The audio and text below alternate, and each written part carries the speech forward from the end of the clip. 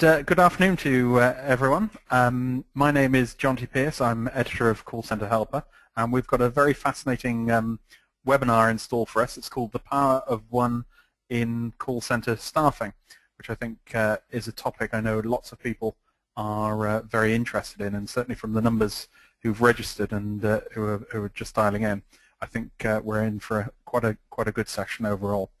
Today, I'm John T. Pierce, editor of Call Center Helper. I'll be doing the introductions and also question and answer and a few of the technical bits behind the scene. Very pleased indeed to have Penny Reynolds, who's a senior partner of the Call Center School. Penny is actually the inventor of the Power of One, which is a very useful call center staffing technique, and I know a number of people have used this very successfully. It's actually quite a simple technique, but I think like some of the best ideas, simple is often best. So I think it's going to be fascinating to hear from Penny, the inventor, on that. We're then going to have a session by Chris Deely. Chris is with Envision Software, and Chris is going to take us how you use workforce management to manage the Power of One. So I think that will fit in very well. And then we're going to go through interactive questions and answers. I'm now going to pass the baton across to Penny, and Penny, if you'd like to take it away. Thank you very much, Jonty, and we're delighted to be joining from the other side of the pond this morning. I'm joining from the U.S. this morning, so I want to welcome all of you to the session, and we're delighted to be here.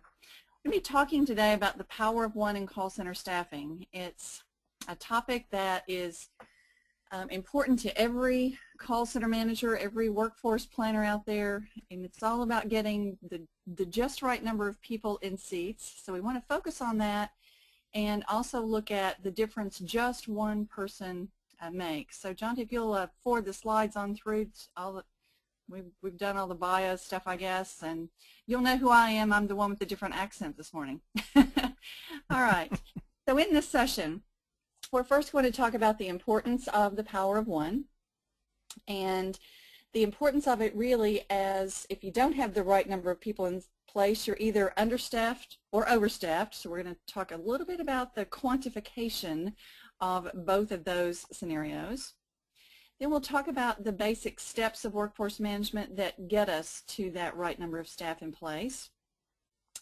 And what I'm also going to share with you are just basically, I think there's two important components of getting that power of one, of getting that just right number of people in place. And one part of it is an education piece and helping the frontline staff, helping your agents understand why they are so important. So I'll share some unique ideas and training concepts about how to get that message across to them. The other part about getting that just right number of people in place are these steps of workforce management, proper forecasting and staffing calculations and scheduling and so on. And so we're going to talk about some resources that support that as well. So we've got a busy hour ahead of us here. So on the next slide we see that we're going to do a quick poll so that we sort of take a look at the audience here first. So we have a poll up, Jonty. Oh, there it is. So what is the size of your contact center? So are you under 50 seats, 50 to 100, 100 to 200, 200 to 4, or over 400 seats? We've got most people have voted now. We've just got a few more votes to come in.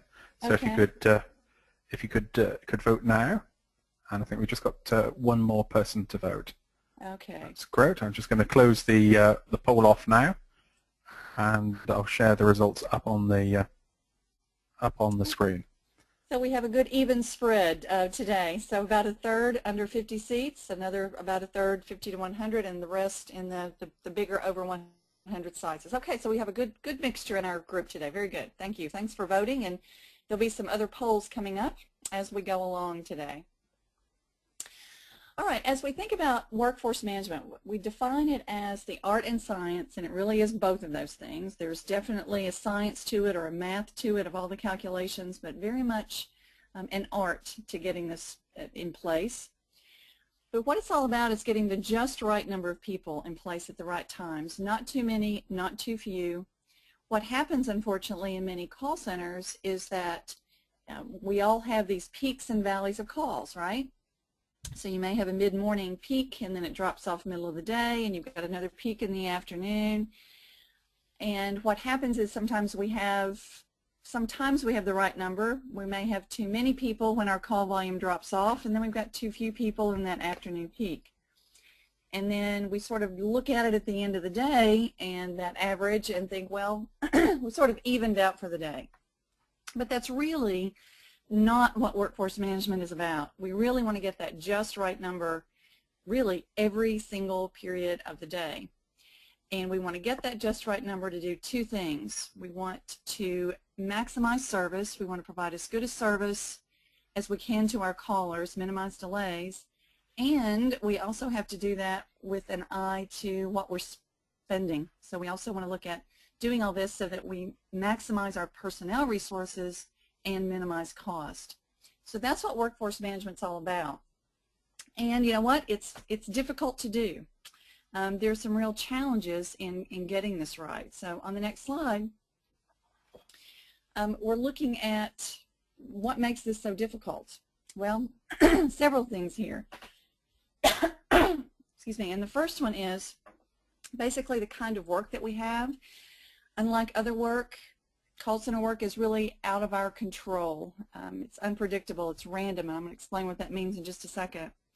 We also have an invisible queue situation to deal with, which makes it even more important that we manage those delay times and our caller expectations. And then we have a service expectation from our customers these days that needs to be closely managed. So let's take a quick look at, first of all, what makes workforce management so difficult in the first place. So in the next slide, you see that one of the unique characteristics about call center staffing is the way the work arrives to us, and it arrives randomly. It's out of our control. Callers out there pick up the phone and dial whenever they decide to pick up the phone and dial. We really have not much control over that. The work is predictable to some degree.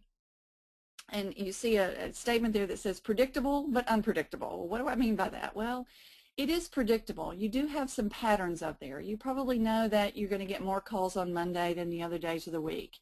And you probably know what your busiest hour of the day to day is going to be.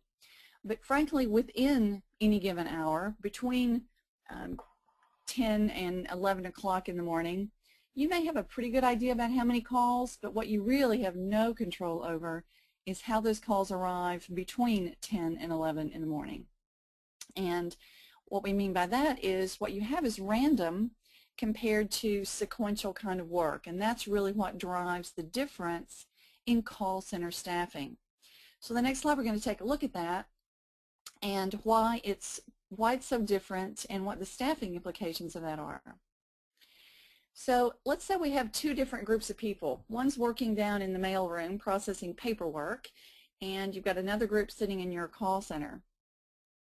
So if down in the mail room in the last hour of the day today, you have 400 pieces of mail to process, and each one takes 3 minutes to handle. That's 1,200 minutes of work to do. If we divide that by 60, that's 20 hours of work. So for that situation, if we want to get all wrapped up that last hour of the day, we've got 20 hours of work to do. How many people would we need in place to do that down in the mailroom? Pretty easy answer. We need 20 people, right? And we have a 1-to-1 ratio of the people needed compared to the work to do. And that's because we have a sequential kind of work, one task right behind the other one. But now we come down the hall to our incoming call center, and maybe we're getting 400 calls to handle. They each take 3 minutes. So we've got the same 1,200 minutes or 20 hours of work to do, but how many people would we need in our call center to do that same amount of work? And the answer is more than 20. We can't really do it very well with 20 people. And the reason for that is at any given point in the day, we really have no control over what's coming in the door. So if we're looking at the last hour of the day from 4 to 5 o'clock, then at 4:05 we may be getting exactly 20 calls in, and life is good. All 20 people are busy on a call. But then at 10 minutes after 4, there may only be 12 calls arriving. So 12 people are busy on a call. but 8 people are just sitting there idle, not doing anything. It's not because they're lazy or shiftless or not working hard. There's just no work presenting itself, so they are naturally idle at that point in the hour. And then maybe at 4:30, there's 25 calls, so all 20 people are busy, and there's 5 calls waiting in queue. But the point of this is that there's an ebb and flow of calls throughout the hour, meaning that there will necessarily be periods of idle time. And therefore, we can't assume that a person can handle 1 full hour's worth of work during that hour that they're sitting there with the headset on ready to go. There will be some idle time. So we can't use the 1-to-1 ratio. We will always have to have more staff hours in place than the actual hours of work to do. So that's one of the difficulties of call center staffing. The next one comes from basically the queue situation that's out there. So if we look at what kind of queues are going on, think about the last place that maybe you waited in queue someplace. Maybe it's at the bank, although most people don't wait in line in banks anymore. We do it all online, I guess. But you know, think about going to the airport for a flight or your favorite store. You know, over here in the U.S., we use Walmart as an example where everybody goes to shop. Not as good an example for my group this morning, I guess. But someplace you're waiting in line. And when you go and let's say that you're at a store, you're checking out at the end, you're buying your groceries, and you're looking at the queue in front of you. You have information in front of you to, number one, perhaps pick the queue you want to get in. You see how many people are in front of you. You have some information about how long it's probably going to take, and you can see yourself moving along in the queue. So while you may be upset at first, thinking, oh, there's 2 people in front of me, this is going to take forever, as you move along in the queue, your frustration level actually goes down. And finally, we're happier as we're served at the end. Compare that to a contact center queue where you get the message of all agents are busy, please hold for the first available representative. And so you may be thinking, okay, my call is important to them, they're going to get to me right away, you know, you're feeling pretty good about it, but then the call is not going anywhere. It's sitting in queue, you're listening to music for 30 seconds, 60 seconds, a few minutes now, and you're less and less happy as a result. So as you go along, your frustration level is actually going up. And that's because we have no information in most cases. We don't know where we are we next, how much longer. There's no information to tell us where we are and when we're going to be served. So frustration levels go up to the point at which we may make it all the way out to the end, and that caller is very frustrated by the time they get to us. So we either have an upset caller or we have someone that has decided not even to wait with us and they've abandoned the call. So one of the difficulties about call center staffing is figuring out what that tolerance level is for those delays and making sure that we staff so that we're getting to them before that level of frustration really hits home. So we want to staff based upon service expectations. So if we look at the next slide, we're staffing primarily, most call centers, we're staffing in order to meet customer service demands, delay numbers. But there's 2 other groups of people that we're staffing to keep happy as well. So we always want to think about that, and I want you to really leave this seminar with this concept in mind, that any time you're thinking about a staffing decision of any kind, you're looking at the implications of 3 different stakeholder groups. You're looking at certainly customers, and we want to do that so that those frustration levels are kept as low as possible. But you're also staffing to keep your frontline staff, your agents, happy. We want to staff so that they're getting a doable workload and not too busy, but not too idle either. And then the other group of people you need to keep happy, especially if you want to get a paycheck every day, is we want to keep senior management happy. So we're looking there at staffing to the point where we're minimizing cost. And that's really what workforce management is about, is it's staffing for all 3 of those levels and keeping all 3 of those groups happy. So we're going to be addressing all 3 of those as we look at some staffing scenarios. So let's take a look now at the next slide. What if we get it wrong? What if we have too many or too few people in place? For many of you, you don't have to worry too much about overstaffing. You almost never have too many staff, but there may be periods of the day where the call volume is dropped and there's actually more people in place than you need. So the implications of that, number one, will be needless cost for unnecessary people we don't need in place, and that can be very expensive, that cost of idle time. And we have a lower productivity, a lower occupancy level, so that's not good. On the other side of that, we have not enough people in place, and very important implications here: poor service to customers, our first stakeholder group; overworked staff, our second stakeholder group; and higher costs, perhaps for the delay time and just delivering the service, as well as potentially lost revenue. So let's take a closer look at some real numbers now and the implications of getting this wrong. Anytime we look at a staffing decision, we always want to look at what is the impact of just one person. And there's so many reasons for everyone in the call center to understand this. It's such an important concept, this power of one. When we talk about the power of one, we're actually talking about two different things. One is helping your frontline staff understand the power of one as it relates to the important role that they play in customer service and customer interactions. So there's nobody more important, there's no one that has more chance for interaction and building customer relationships than those frontline people on the phones. So they need to understand the very important role they play in being the voice of the company to your callers, and likewise being the voice of those callers back into your company. So that's one and very important side of the power of one. It's just the customer service implications. But there's another side to the power of one, which is the operational impact of just one person.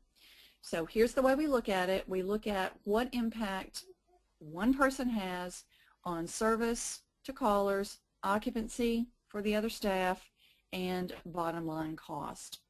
So let's take a look at some numbers, and these numbers I think illustrate that concept best.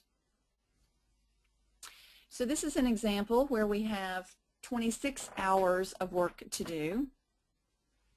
Our earlier example, we had 20 hours in the mailroom. We bumped that up just a little bit here. So 26 hours of work to do. We said earlier that, okay, that means that we have to have more than 26 staff. Well, how many more? Well, how many more depends upon the level of service or the delay that we want to provide. So many contact centers today use ASA, or average speed of answer, as that service goal definition, but the majority around the world use service level. So in this example, we are looking to the point where we're meeting a 70% in 30-second speed of answer goal. So that occurs here with 29 staff. You see that we would need 29 staff in place in order to deliver either an under 30-second ASA, average speed of answer, or better than a 70% service level. So there's our number. But then let's look up and down in the table, and let's look at the implications of the power of one. We make a move just one step in either direction, and look what happens. First, if we add staff, we go from a 28-second delay on average. If we add a person, that improves to 16 seconds. So we've made a 12-second improvement there.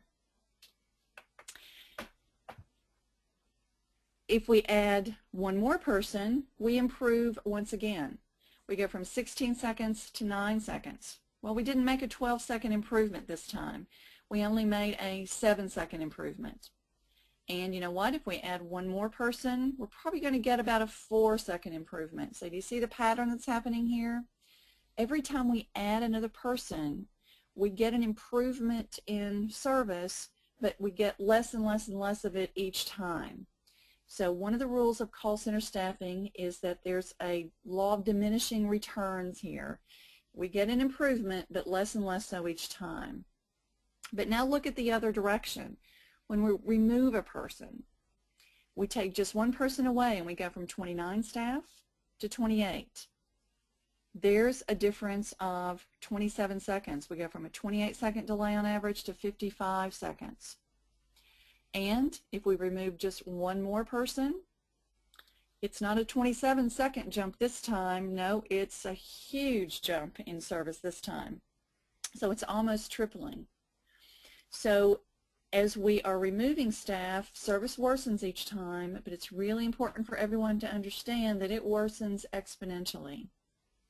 And where it really gets us in trouble is where the number of staff is getting closer and closer and closer to your actual hours of workload to do.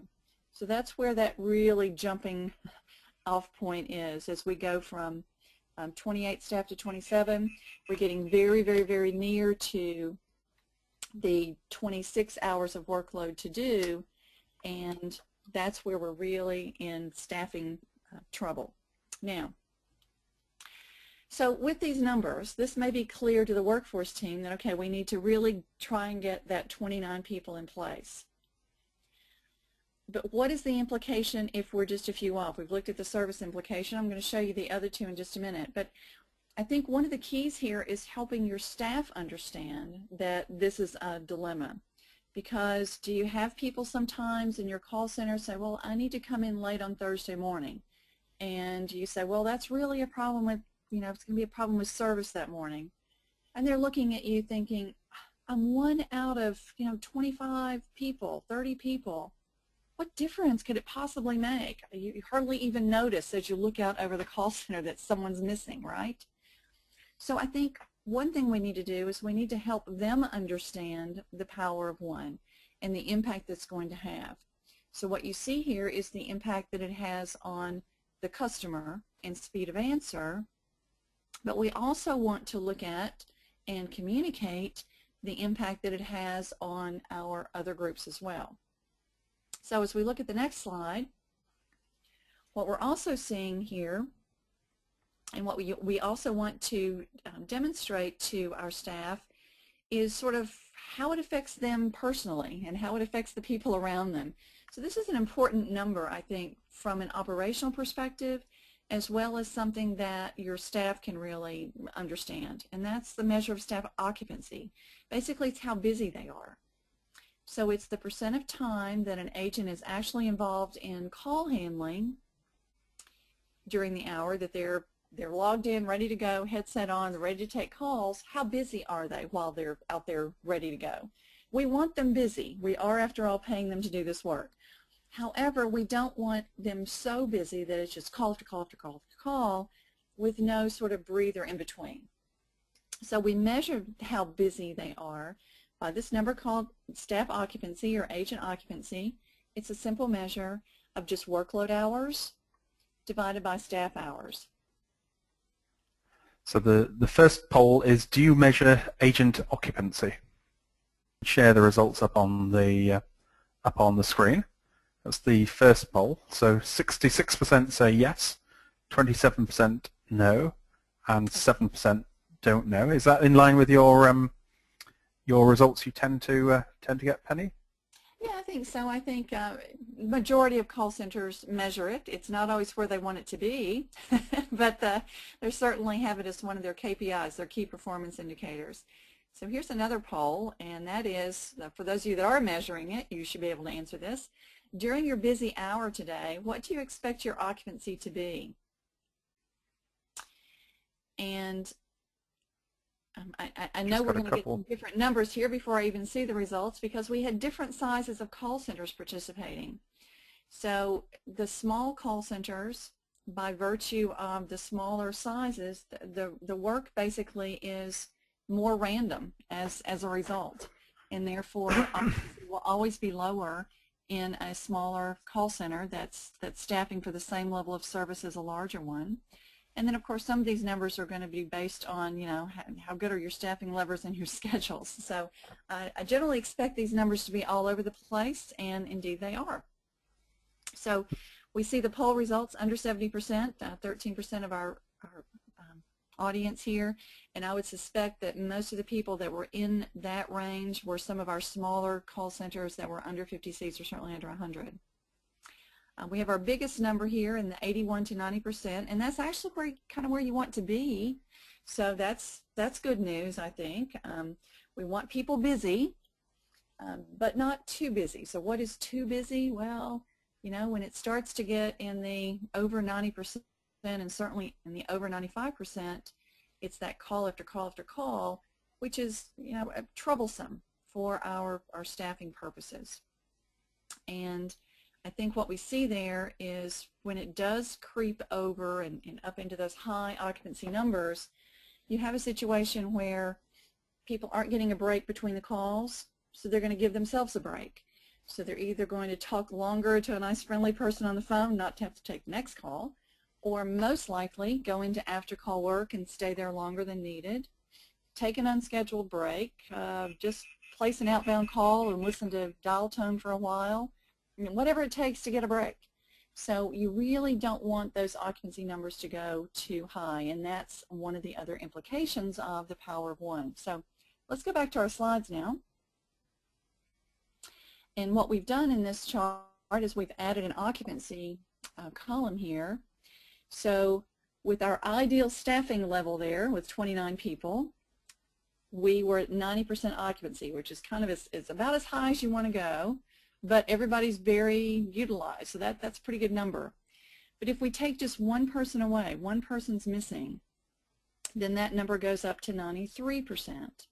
And that doesn't look like that it's that big a jump, right? Just 3%, probably not even going to feel that. Well, what you want to do is you want to think about occupancy is not how busy you are, but what happened to their idle time. So with 29 people in place, everybody had 10% kind of time off within the hour. But when we take even one person out, that 10% has gone to now only 7%. And if 2 people out of this group are missing, we're only going to have 4% idle time. It's cut in half with 2 people missing out of 29 people. Again, we're talking about less than 10% of the staff, but just 2 people kind of not being where they're supposed to be. Everybody in the group, their idle time is cut more than in half. So we really want to watch our staffing and watch people being in place, not just from a customer point of view, but what it's doing to the other staff around them too. And then there's one more impact. So if we go to the next slide, there's one more thing to look at, and that is what it's doing to bottom line cost. So in this example, these were the actual number of calls and available staff and the actual delays that were being delivered as a result of this. There can be a big impact on cost. So depending upon if you are footing the phone bill, so if you have a toll-free or free phone service so that your call center's paying the phone bill for these calls to come in, then all the time that they're out there waiting, those long delays are not bad just from a customer perspective, but your phone bill's going up too. So what you see in this chart is basically the extra time spent in the queue based upon these various staffing levels, what that equates to in terms of minutes, and then what we did was basically look at about a 5 cents per minute fully loaded telephone rate, actually price that out. So that the extra phone cost between 29 and 28 staff, a pretty big difference there, the additional phone cost. And this is not at the end of the month on the phone bill. This is for that 1 hour period. So you're basically getting an extra 20 pounds worth of phone cost for that hour if it's 29 versus 28 staff. So the impact on the bottom line can be substantial as well. So to sort of wrap up this power of one talk here, 3 impacts, and we always want to consider what happens to our 3 stakeholder groups on the next slide. We always want to look at what is the impact on customers with service, what's the impact on staff with our occupancy, and then we also want to measure what's happening to our bottom line in terms of cost. So there's 2 things we need to have in place to make this happen. One is doing all the right things, getting the right schedules so that our staffing numbers are indeed right, but then convincing our staff that this is an important thing too, and part of it is that they just sometimes don't understand. Oh, really? It makes that much difference if I'm in my seat or not? So we have a poll here. Do you think your staff understand this power of one concept? Very important that we do some education here, and there's several ways to do the education. I'm just going to keep talking while you're voting here. Several ways to do this education. One is to show them some charts and graphs and tables, just like you've seen, and some people will get it, and they'll understand what you mean by that. But we also see call centers and the workforce team in some call centers doing many different kinds of activities to demonstrate and communicate this power of one concept. The most common one is the tennis ball toss. So you get a couple of cans of tennis balls, and in a team meeting you have people come up, and 6 people have a tennis ball, and they pair up and toss a ball back and forth with their partner, and the balls stay in the air. Those represent calls being handled. But then you remove a person, and as long as somebody steps in to take their spot, the balls keep getting tossed and calls keep getting handled. And then you remove a person and you don't replace them. So now a person's left to juggle 2 balls by themselves, or 3 people are juggling 4 balls. Anyway, some balls drop on the ground.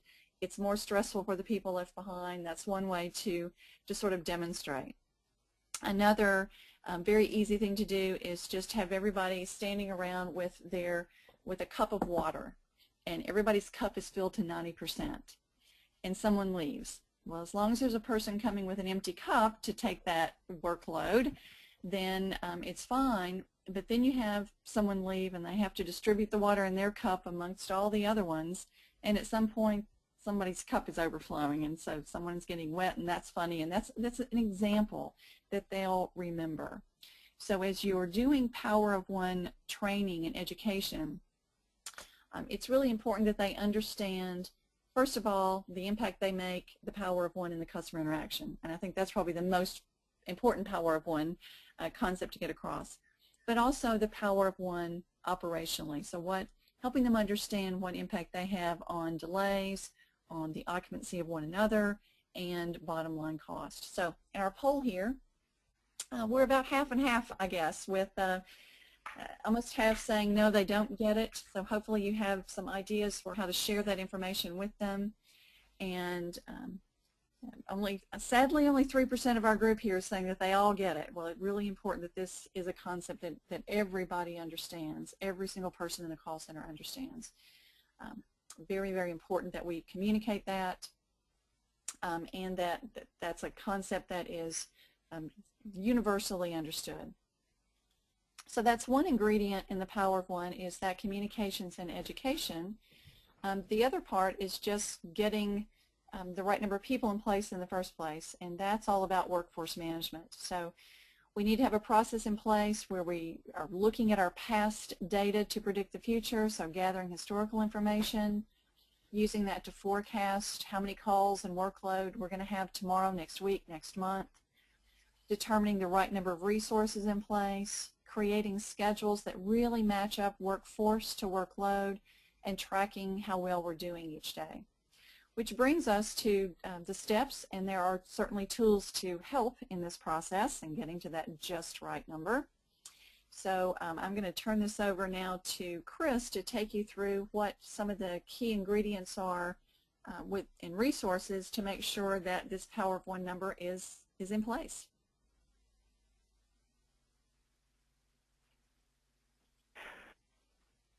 Very good. Thanks very much, Penny. Good afternoon, everybody. My name is Chris Deely from InVision Software.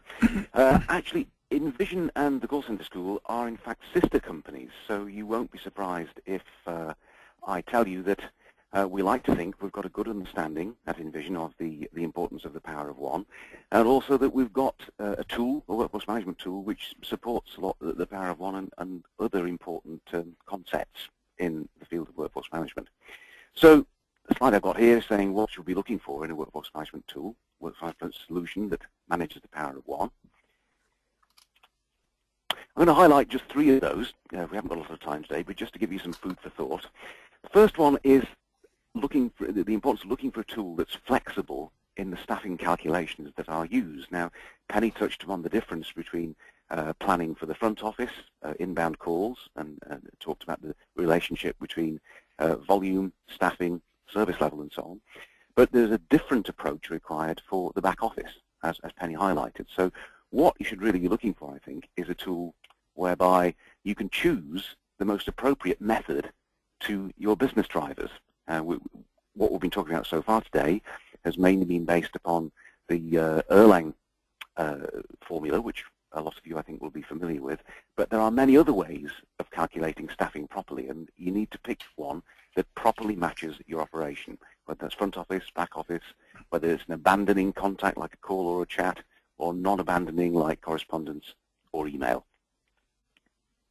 Next thing I think is important to look for is Penny's mentioned the old concept that no plan ever survives contact with the enemy, and that's why it's important that we have timely warnings of entering a situation of under and overstaffing. So we need to have good reporting, real-time reporting, and schedule management, which is updated in real time. So here's a picture of a quite important part of our product, a so-called online cockpit, which is a real-time graphical reporting tool. And really what it's about is presenting you with a completely up-to-date dashboard. So as soon as data is received from the ACD or CTI, it's updated instantly on your screen. So here we can see, for example, that volume on this particular day is looking much higher than the forecast. So we can expect to be running into some of those unfortunate outcomes which Penny was mentioning earlier. This is the schedule management screen in the Envision product called Shift Center. I haven't got time to go into a great deal of detail, but there are two important panels. At the top we have the shifts indicating the schedules that have been assigned to the agents, and in the bottom we have the statistics window, or so-called heat map. It's called the heat map because the colors indicate whether you're understaffed, overstaffed, or staffed, or just about right. Now, let's say that the call volume has gone up, it's more than we expected, then there will be an instant impact on the heat map. This could also be true if we have agents calling in sick. So I marked there 2 agents calling in sick, and we instantly see the impact in the statistics window. So we can see even 1 or 2 staff have made a big difference to that heat map. We've gone from a situation of having good service level and good occupancy, and we're now looking rather busier, particularly for those service calls. Third thing to highlight is obviously when things do go wrong and we're out by 1 person or 2 people, it's really helpful to have power tools to help react on the day on an informed basis. So a tool that can suggest solutions like providing a stand-in agent to replace that one who is now unavailable, or a tool that can optimize the breaks automatically to even out the coverage and the utilization, optimizing jobs if you've got multiple queues that you could serve. And of course what you really want is any changes you make manually to try and correct the situation will be checked in real time to make sure you're not breaking any rules like the working time directive. So here's one example. Let's say that we have an agent who's called in sick, we're down 1 person compared to where we need to be. Quickly tell me who could stand in at short notice. Now, that's one of the features in our product, which is very helpful to keep us at the perfect staffing, even in the light of problems that occur on the day. Can't resist the opportunity to say a little bit more about Envision and our product. What else is different about us compared to some of the other products you may have seen out there? We're very proud of our schedule optimization capability. It's, as Penny said, the workforce management is about getting the right number of people with the right skills in place at the right time. Easy to say, sometimes not easy to do. And we pride ourselves on the quality of that optimization, and also the fact that our algorithms respect all the necessary rules and constraints like the Working Time Directive or family-friendly legislation. Second thing to mention is skills-based scheduling. It's not something we've touched upon today. It's a big subject in its own right, and it offers a great deal of efficiency potential by enabling the scheduling of agents who've got more than 1 skill. So potentially you have less downtime even during quiet periods. The key thing about our approach to skills-based scheduling is it's about being very easy to use, not a lot of tedious setup, and it runs very quickly, so you get those optimized schedules in double quick time. couple of other final things to mention. Today, it's been great to have Penny on the call with us. Penny and I are colleagues in the Envision group, and we have consultants covering both our applications, call center operations, which is what the call center school is all about, and we have a strategic labor consulting wing as well, which is looking at really a strategic view of moving to more efficient deployment of our staff. Final thing to mention is Envision is a product that gives you various routes to getting access to the software. There's the traditional approach of buying a software license with a one-off lifetime fee, and you install the software on a server in your premises. It's also possible to buy the software in the same way with a one-off fee, but we take care of the hosting, the maintenance, the installation updates, and all that kind of thing, making your IT colleagues' lives a lot easier. And the third, and we think most innovative approach, is we're offering the thing on a software as a service basis. There is nothing installed on your premises, and it's a true cloud multi-tenant solution. And there's no one-off fee. It's a pay-as-you-go model at £9 per agent per month. So we've had a lot of interest from this since we launched it earlier this year, and we like to think that we've got a route to suit each company and its business model to going with us. Which is, do you believe your workforce management system can help you manage the power of one? So just be interested there. 46% of you believe your workforce management system can help you manage the power of one. 36% or 35% partially. 12% no. 8% don't know. Chris, does that sort of tie in line with your expectations? That's not at all unexpected. I'm guessing that among the audience today, particularly along the larger centres, a lot of the participants have got a workforce management tool in place at the moment, which would support many of these concepts. Okay, wonderful. Well, it's now at the time of the session where we can deal with questions and answers for the panel members. We've had a number of questions that have been sent through. We've had quite a number of people have asked for the free sessions to go along and see the call centre school in Stirling in Scotland and Huddersfield. So if anyone else is interested, you can put your details in here, and we'll make sure the first 10 people get a ticket to that. A number of people have asked, who've come in a sort of bit late, if it's possible to get a copy of the slides and a replay of the webinar.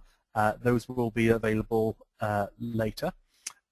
We've had a number of questions about service level, which I think we've sort of Penny has been able to answer slightly on chat. But there was a sort of question there: what is the calculation for service level? And Penny, I know that you've said that could be covered in the white paper.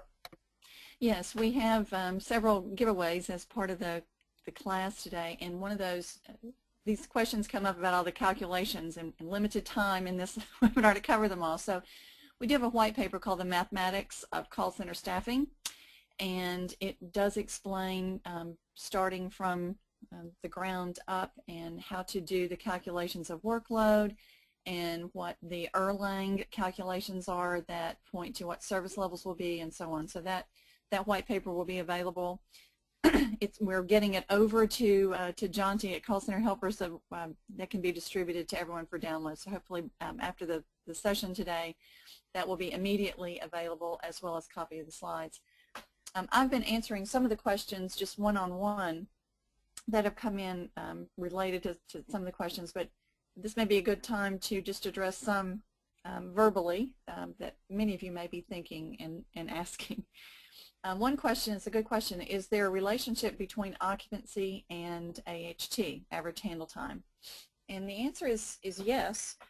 There is a relationship in that occupancy is basically workload divided by staffing, and workload, half of that workload calculation is indeed average handle time. So workload is the number of calls, the call volume multiplied by handle time. So the higher the handle time, obviously, the more work there is to do and the higher the occupancy level. So yes, there is a relationship there. There's also a causal relationship in that the higher the occupancy, the busier people are and the less idle time between calls, it will drive up the handle time. It will absolutely happen. It's just really interesting to look at and watch those numbers in a graph. So if you look at different times of day and plot a graph with occupancy at your busier times of day, watch handle time go up. Like I said, it will either be longer handle times of talk time or the after call work part. So there's a very important relationship between those two. That was a really good question. Okay, wonderful. We've got a couple of questions for Chris, people looking for specific information. We've got one gentleman who's looking to purchase a workforce management tool for about 400 people, and they've looked at a number of different products. I think the questions like that. We've also got another gentleman who's asking for sort of product information sent through. Chris, presumably you can follow up on these more specific questions with people after the event. Yes, certainly. I'll be delighted to, John.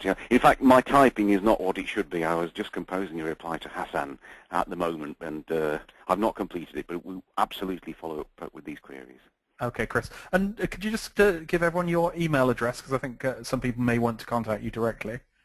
Yes, of course. It's chris.dealy, Dealy is spelled D for Delta, E-A-L-Y, at Envision WFM, that's all one word, Envision Workforce Management, WFM.com.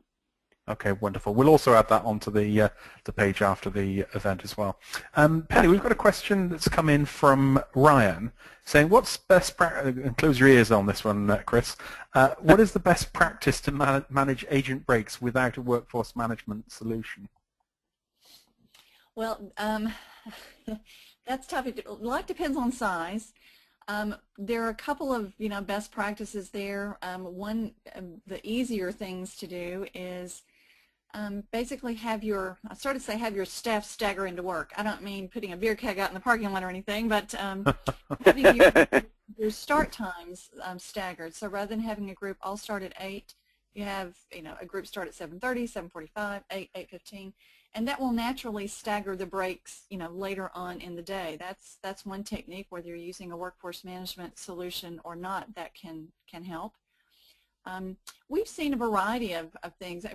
Sometimes, believe it or not, it doesn't happen often, but we've actually seen these things sort of self-manage with little flag systems, and everybody's got, there's a certain number of flags up, and if there's a flag, you can go up and take it and take a break and come back. So there's all kinds of manual approaches that are done out there in call centers. But certainly, one of the ones that I impressed me quite recently was something called a lunch buddy. And this isn't actually someone you go to lunch with. This is effectively a bit like a relay system or a tag system, where, for instance, I can't go to lunch. I've got to agree with Joe, for instance, about lunch breaks. So I can't go to lunch until Joe comes back. So if Joe's a bit, sort of delayed coming back from lunch, that impacts on when I go. So that's a sort of a way of, between two people, making sure you've always got one person covered. And I've seen that work quite nicely. Absolutely. That's a great, again, it's sort of a self-managed sort of process, but it works. Now, as you get bigger and bigger, that becomes obviously more difficult to do, but as you get bigger and bigger, that's where typically you can justify more tools to sort of help you plan and manage and track all this. Okay, wonderful. We've had a question that has come in of saying, Penny, if anyone has any queries after reading your white paper, is it possible to contact you? Yes, and my contact details are available on the white paper. So if you do have questions after you read that, I'm always happy to take questions. Absolutely. Okay, wonderful. I've got a question in from Karen saying, does average handling time include wrap time? And the answer is yes. Average handle time is talk time plus after call work or wrap time, whatever you call it. So yes, it is both pieces. Okay, wonderful. A question that's come in from Jason. What is the best way of measuring if your staff are productive during that occupancy state? I'm not sure if I fully get Yeah, I'm not the sure. question now. I don't know if you. What's the best way of measuring if your staff are productive during the occupancy state? Well, occupancy, again, is basically somebody else had asked the question about productive time, and we really want to separate the two, and this is all explained in that white paper, but there's shrinkage or unproductive time. So the breaks, meetings, lunches, just wandering around, we can't find them, all those things that take people away from being there in their seats ready to handle a call. We call that shrinkage, and we sort of take all that out first, so that when we're talking about occupancy, it's just the productive time. It's just the or available time. Different call centers use different terminology there. But again, accounting for breaks, lunches, meetings, all that set aside, it's the scheduled time and available time on the phones that they're logged in, ready to go. Occupancy is a measure of how busy are they during that period of time. So in terms of how you measure it, it's simpler because it's logged into the ACD time, and then how busy are you as a result of that. So those statistics are pretty readily available just straight out of the ACD. Okay, wonderful. Chris, we've got a couple of questions for you on the Envision product. The first one, or related to it, the first one from Pat, saying, I run a contact center with 250 seats. How rare is it for a call center of this size not to have a workforce management system, and how efficient would we be without it? This is absolutely spooky, John, because I was beefing up my webinar skills by typing a reply to Pat as we were speaking. But okay. Let me jump in and answer verbally. So, Pat, we certainly come across call centers of that sort of size who aren't using an integrated workforce management solution, but I would say more often than not there is one in place already. To answer how much more efficient you could be, or how efficient could a CIC of that size be without workforce management, I think the best way of answering that is to say that typically when we look at the improvement in efficiency, which is to say, handling more calls with fewer people, or however we want to measure efficiency one way or the other, we usually see at least a 10 to 20% improvement in efficiency by implementing a proper workforce management solution. So that's the potential I would suggest you could be looking at. Yeah, and we've got a question from, I mean, certainly I think it's sort of driving a call center without workforce management system is a bit like trying to drive a car without a speedometer. You don't quite exactly know what's happening. You can use other ways, like putting your hand out your window gives you an idea of how fast the air is moving past. It's really, when you get to that size of contact center, I would recommend you should be having a workforce management system. Rohit has another thing to add on that. I mean, size is one element certainly, but don't ignore the fact that some smaller centers actually have a more complex scheduling problem than larger ones. You may have a 100-seat center that basically open from 8 to 5. It's not that difficult when people should come to work and go home, but you may have 40 seats and you're open 24/7, and you've got all kinds of unique scheduling rules and whatever. I mean, that's more of an application for really needing workforce management than a large one. So it's not just size. I mean, that's the key factor, but also, how complex is the scheduling problem? That's where workforce management can really pay for itself, or those kinds of dilemmas. And we're seeing more and more of that now, again, with smaller centers.